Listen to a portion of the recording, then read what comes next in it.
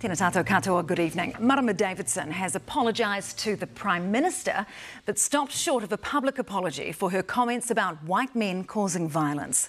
And the Prime Minister has issued a warning to MPs. Be careful what you say to conspiracy sites like Counterspin. Here's political editor Jenna Lynch.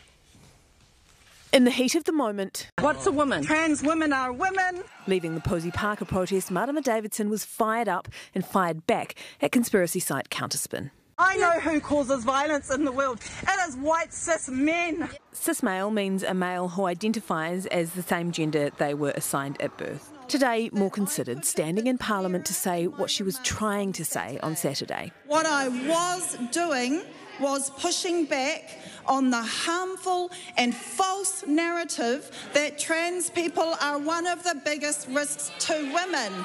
And this is simply not true. Perpetrators of sexual violence or family violence are mostly men. Nationals leader calling for a public apology to white men. I think we need to hear from Marama Davidson now as an apology to the people that she caused offence to. His former leader dropping the R word. It was wrong, racist and actually really divisive.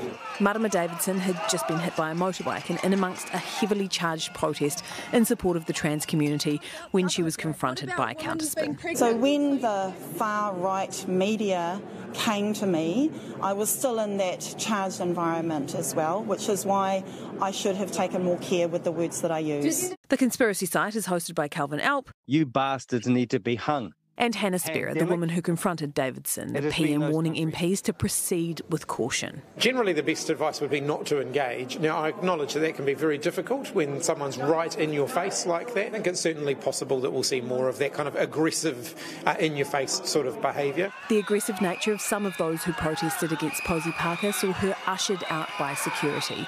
Scuffles continued out on the streets. But today the Prime Minister said if his schedule had allowed, he would have joined the protest. Conceptually, I would have had no issue with being there. It would have been something that I would have been proud to support. On which side? Oh, supporting our rainbow community. With tensions so high on so many fronts, especially after the occupation of Parliament, it's taking extra steps to keep staff safe, including for the first time issuing stab-proof vests to security guards. This was asked by the security officers. They wanted to feel that they were more protected. More polarised politics requiring personal protective responses.